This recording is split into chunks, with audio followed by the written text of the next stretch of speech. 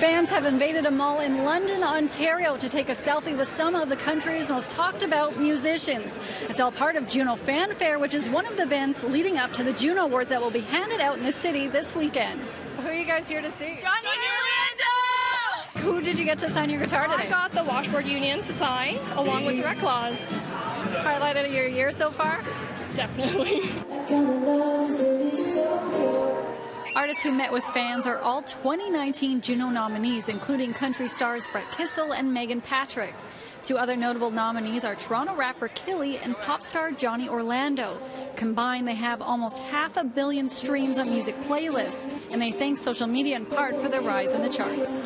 Social media is definitely a big factor in today's music scene. It's hard to imagine like music without it at this point, right? So it was definitely a major key of what I'm doing. I wouldn't have a career if it wasn't for social media.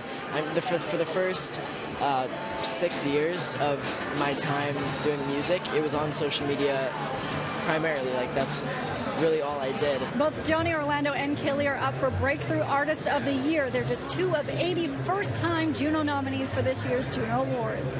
Lindsay Dunn, City News from London, Ontario.